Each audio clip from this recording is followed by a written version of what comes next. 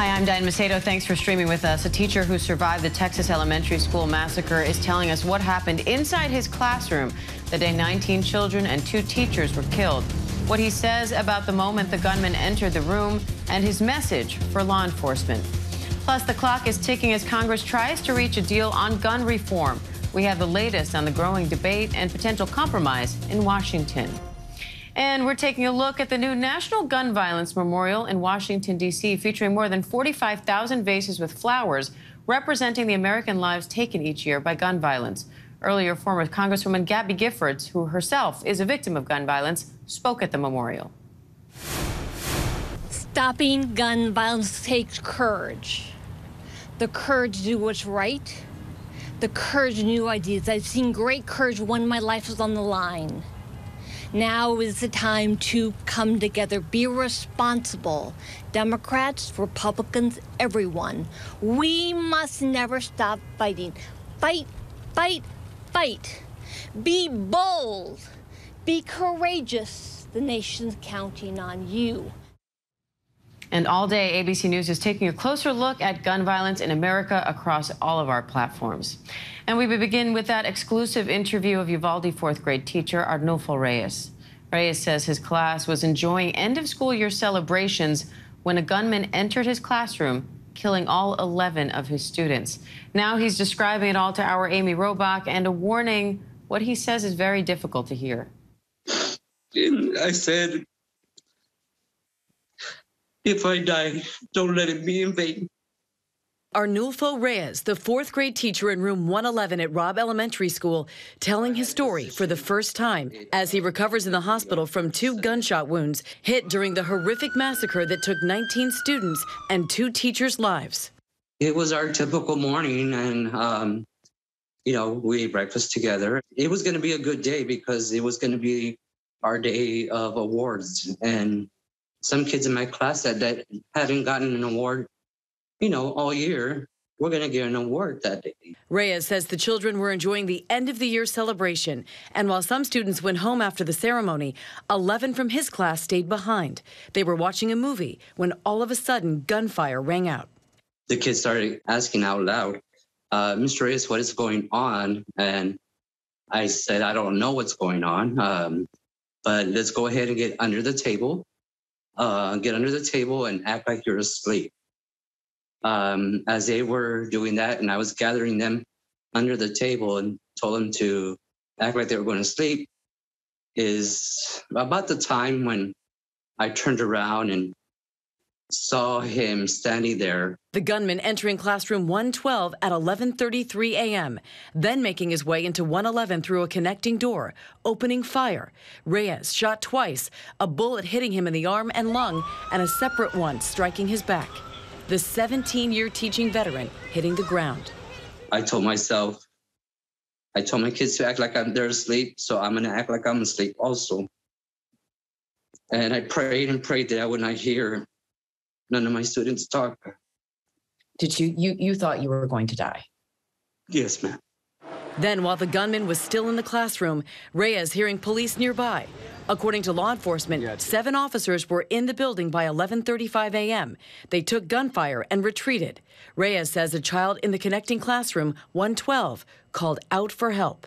One of the students from the next door classroom was saying, "Officer, we're in here. We're in here." And then, but they had already left. And then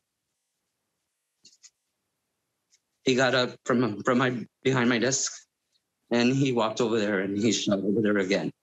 The gunman going back into room 112 and firing more shots. At 11:58 a.m., children from other classrooms seen evacuating the school. At 12:03 p.m., a child from room 112 calling 911, telling dispatch where she was. By this point, 19 officers were inside the building, but no one went in. At 12:10, 12:13, and 12:16, more 911 calls. Is there anybody inside of the building? Child is advising he is in the room full of victims at this moment. Parents outside begging for police to save the children. You know that they're kids, right? They're little kids. They don't know how to defend themselves. You said you were praying. Do you remember what you were praying for, what you were saying in your prayers? I prayed the Lord's Prayer. I prayed my Hail Mary. Reyes says eventually he heard officers come back, telling the gunman through the door they want him to come out to talk, that they don't want to hurt anybody, but then silence again. More 911 calls, including from Reyes's classroom, but it isn't until 12:50 p.m., 1 hour and 17 minutes after the gunman entered the classrooms, that Border Patrol busts in, killing the shooter. After that, it was just bullets everywhere, and then I just remember Border Patrol saying, get up, and I couldn't get up. Did you feel abandoned in that moment by police, by the people who are supposed to protect you? Absolutely. After everything,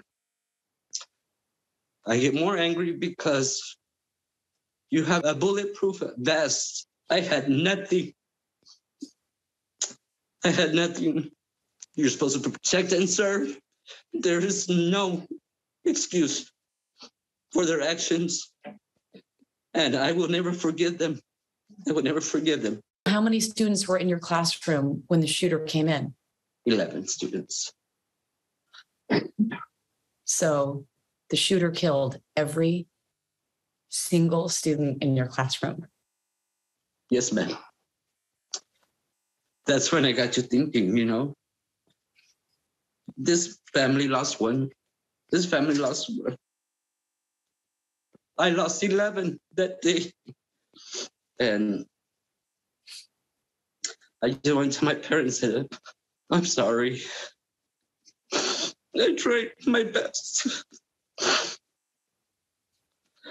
With what I was told to do.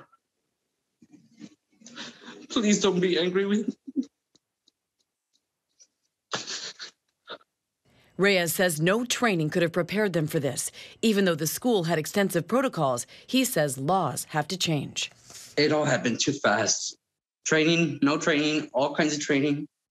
Nothing gets you ready for this. We trained our kids to sit under the table. And that's what I thought of, at the time. But we set them up to be like ducks. You can give us all the training you want, but it's gun laws have to change. It won't never change unless they change the laws. Reyes says he doesn't think he can ever return to a classroom, but he's making it his mission to honor the lives of his students and 2 of his fellow teachers. The only thing that I know that I will not let these children and my coworkers die in vain. Absolutely, I will not. I will go anywhere to the end of the world to not let my students die in vain. They didn't deserve this. Nobody in this world deserves this kind of pain.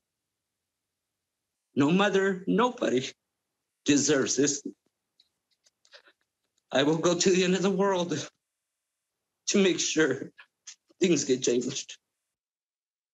Mr. Reyes wants people to know those 2 teachers who lost their lives, Eva Morales and Irma Garcia, were awesome, amazing educators, and he wants the parents of their students to know they, too, tried to do everything they could to protect their students. And you heard him say it's now his mission to see change. Well, what he wants to see is the legal age to buy a gun raised. Diane? Yeah, he said no one deserves this, and that's for sure. Meanwhile, lawmakers are scrambling to make a deal on gun violence prevention measures before a self-imposed deadline. Negotiations on Capitol Hill have previously encountered stiff opposition, even after mass shootings. But lead Democratic negotiator Senator Chris Murphy says he's more hopeful for success now than ever before. Congressional correspondent Rachel Scott has the latest from Washington. Hi, Rachel. Well, senators met late into the night. Democrats do not want to let these talks drag out. They want to reach a bipartisan deal on gun reform by the end of the week. So here is where negotiations stand as of right now. Several Republicans have signaled that raising the age to purchase a semi-automatic rifle from 18 to 21, remember that's the type of weapon that was used by the suspects in Uvalde and Buffalo, is likely off the table. Many Republicans are against this. They either believe that the age is appropriate or they say that decision should be left up to the states. But senators are considering ways to strengthen background checks by possibly allowing juvenile records to be screened if the buyer is under the age of 21. Also on the table, incentives for states to enact red flag laws, which would temporarily take guns away from people considered to be dangerous, and funding for mental health and school security. Congress is under immense pressure to get something done on the issue of gun reform. Actor Matthew McConaughey, who was actually from Uvalde, was here on Capitol Hill pressing lawmakers, asking for change. And today in the Senate, the son of the 86-year-old woman who was gunned down while grocery shopping in Buffalo will be testifying before Congress. Diane? All right, Rachel Scott, thank you. And as lawmakers in Washington try to reach a deal on gun legislation, many young people are using their voices to call for action. Founder and CEO of The Conversationalist, Sophie Barron, and March for Our Lives Youth Congress member, Ruquan Brown, join me now to talk about the importance of including Gen Z in this conversation. Thank you both for being here. Sophie, I want to start with you, because your whole shtick is you try to foster safe spaces for Gen Zers with different point of views on a lot of hot button issues. So what are you hearing from Gen Z about the recent mass shootings across the country and the debate surrounding them? Thank you. Thank you for having me, Diane. I wish it was under better circumstances. Gen Z right now, although not a monolith, it's impossible to generalize what an entire generation is thinking. A majority of Gen Z is in favor of stricter gun laws. 70% of voters under the age of 30 want stricter gun control reform. And so in this conversation right now, I'm seeing Gen Zers across the political spectrum bringing different ideas to the table. For example, we are seeing an example set forth for us by our politicians and lawmakers with a lot of finger pointing, blaming, and name calling, whereas our generation is truly coming to the table with a willingness to listen. Although we may have different conceptions of the solution to solving the gun violence issue, we agree unequivocally on both sides that this is an issue that needs to be solved. Now, Ruquan, March for Our Lives is a student-led movement that supports gun control legislation. It was launched in 2018, just about a month after the Parkland, Florida school shooting. Why is being a part of this movement so important to you, and what kind of change are you hoping to see? Well, first, thank you for having me. And I'm really excited to be able to represent not only March, but all of the people in our country who care about our lives and care about us having an opportunity to experience life at the grocery store or at school, and all of these common activities that Americans should be able to safely partake in. It's really important for me to be involved in this fight because I've been experiencing gun violence since I was 5 years old. I'm 20 now, so that means I have 15 years of experience with this particular trauma. It's really important that to mention that what we're looking for is for all of us to be able to be safe in our country. And some of us are looking for stricter gun laws, right? We want to raise the age from 18 to 21. We want Congress to pass universal background checks. We want to be safe. We know that guns are really, really, really negatively impactful on our safety. We also know that it's a lot deeper than that. So we're looking to also expand the conversation to not only guns, but why people even feel the need to pick up a gun and use it violently. Another thing that's really important is that this isn't a conversation just about pro-gun or anti-gun, but most importantly about pro-love and pro-peace. And so it has less to do with what, but more to do with why. Sophie, do you think that the country in general has done a good job of including Gen Z in this conversation? And why do you think that's so important? That's a great question, Diane. And Ruquan, thank you for sharing your experience. In my opinion, I think as a generation that is experiencing gun violence firsthand, I think Maxwell Frost, who could be our first Gen Z member in Congress, even coined us as the mass shooting generation. It is more important than ever to include us at the table. And if I'm being completely honest, I haven't seen a lot of Generation Z representation in the room where those conversations are happening. I think our generation is doing a great job of taking action. A majority of Gen Zers can't yet vote. We're organizing organizing protests like Ruquan is doing with March for Our Lives this weekend in DC. We're organizing national walkouts. We're starting these dialogues in any way we can, but it's going to take intergenerational dialogue to make our voices truly heard. So I think we are seeing more and more young people take action, step up to the plate to use their voices, but it's going to take members from every generation to bring us in and create a seat at the table to actually affect change for a generation that is inheriting this issue firsthand. And Ruquan, you're describing, I mean, years and years of having firsthand experience, exposure to gun violence. So what do you think is the most effective way to raise awareness about that kind of violence and how it impacts you, the person, children growing up in this environment and people around them? Well, I think that certainly marching works. The states listen to us when we march. In 2018, there were more than 150 laws passed in our states to help us be safer. And so that's the beginning, I think, is for, like Sophie said, intergenerational work to come together, or for all us to come together across generations and work together, because we all have experiences with hate, with death, and with these things that we shouldn't encounter so often. I think that the way to continue this movement, the way to keep this conversation going is, again, to not focus so much on what, but more on why.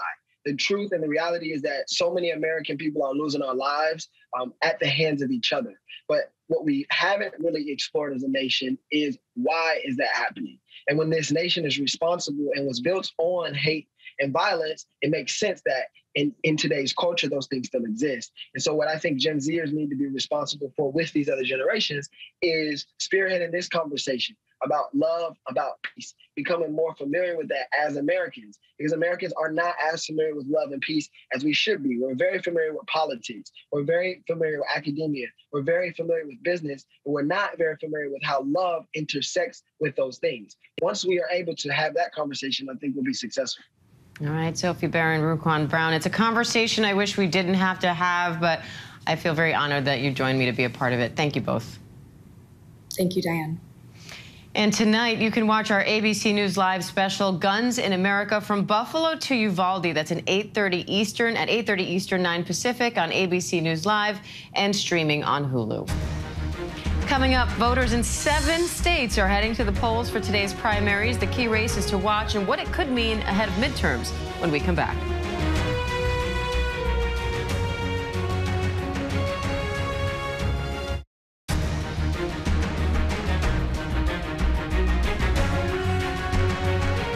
Welcome back. Voters are headed to the polls today for the busiest primary day of the election season. 7 states, California, Iowa, Mississippi, Montana, New Jersey, New Mexico, and South Dakota are all holding elections today. California alone has 20 key races to watch, and 538's election analyst Jeffrey Skelly is tracking it all for us. He joins me live now for more. Jeffrey, I know we could spend all day talking about California alone, but first off, can you talk about the system? Because the primary system in California is different from most other states. So how is this top 2 system working? Sure. So most states, the parties hold separate primaries, but in California, all the candidates run on the same ballot together, and then the top 2 vote getters, regardless of party, advance the general election. So sometimes you can have races where 2 Republicans or 2 Democrats advance. And in some cases, occasionally in competitive seats where you would expect a Republican and a Democrat to advance, one party can sort of accidentally get locked out if there's kind of a crowded field and 2 candidates from the other party end up advancing ahead of a much more crowded group of, say, Democrats or Republicans. Now, obviously, too many races for us to cover them all, but what are some of the top tier races you're keeping your eye on? Sure. So there are a lot of statewide races. Gavin Newsom, the Democratic governor, looks like he's going to very easily advance the general election and probably win re-election handily. Alex Padilla, who's the appointed U.S. senator there, he's on the ballot for the first time for Senate. He succeeded Kamala Harris when she became vice president. He looks good. And really the race I'm keeping an eye on is the Attorney General's race. And there you have appointed Attorney General Rob Bonta, a former state legislator, who is running against a couple Republicans and an independent. And, Republicans haven't won a race, a statewide race in California since 2006. And so no non-Democrat has won since then. But interestingly, there you have an independent, Anne Marie Schubert, who might be able to advance to the general election and give basically non-Republicans a shot, or non-Democrats, I should say, a shot of winning a general election there for the first time in a very long time. Now, the midterms bring with them a battle for control over Congress. There are about 10 seats that could go either way in November. So what are you watching for on that front? Gosh, yeah, there are so many races there. So one I'm keeping an eye on, though, is Republican David Valadao's California 22nd. It's a Central Valley seat. It leans Democratic, but Valadao voted to impeach Trump in 2021. And unlike most Republicans who did that, he hasn't really faced a serious primary challenge. But it's possible that his main Republican opponent, Chris Mathis, might be doing better than we might have expected because there's been a lot of outside spending right here at the end in that race. So there might be some concern about him on the Republican side actually challenging Valadao.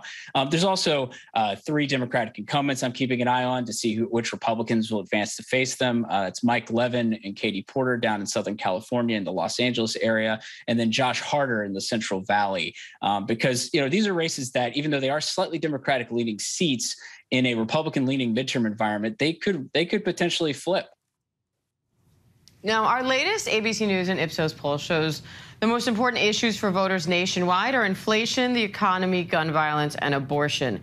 Is there a read on how that's likely to play out at the polls? Well, I think, California voters, very similar to voters in other parts of the country, are definitely concerned about inflation, about the state of the economy, maybe climate change. Obviously, there are a lot of wildfires in California. But I think also we've seen some California-specific polls that have shown things like homelessness are a concern. And so if you're thinking about that attorney general race, for instance, crime, homelessness, things that are a concern, someone who's more of a tough on crime candidate might be able to do better potentially. So thinking about Anne Marie Schubert's independent bid, maybe that's a way for her to break through. All right, 538 elections analyst Jeffrey Skelly, thank you. Thanks for having me. Coming up, the U.S. is pressuring billionaires with Kremlin connections, now targeting the planes of a Russian oligarch. How Russia's responding, and the latest from Ukraine when we come back.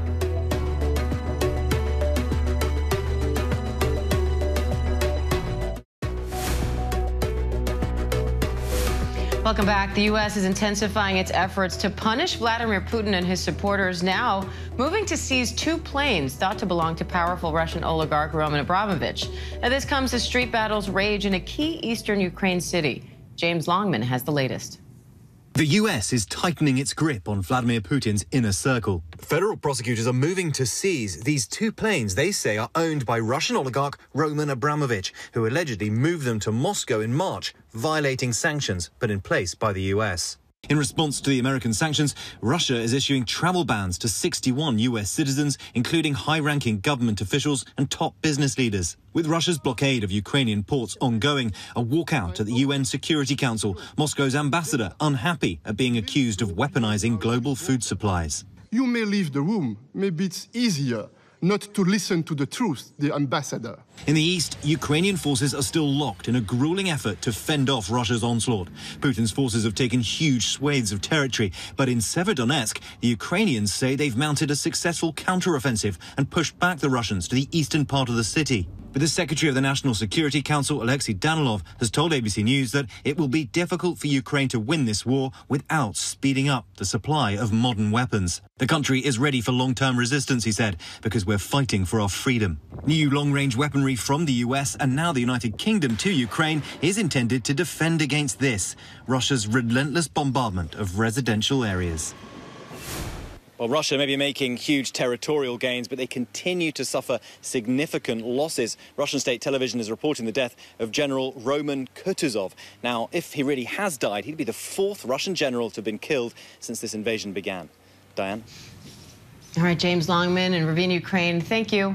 I'm Diane Macedo. Stay with us as our day looking at guns in America continues after this. Hi, everyone. George Stephanopoulos here. Thanks for checking out the ABC News YouTube channel. If you'd like to get more videos, show highlights, and watch live event coverage, click on the right over here to subscribe to our channel. And don't forget to download the ABC News app for breaking news alerts. Thanks for watching.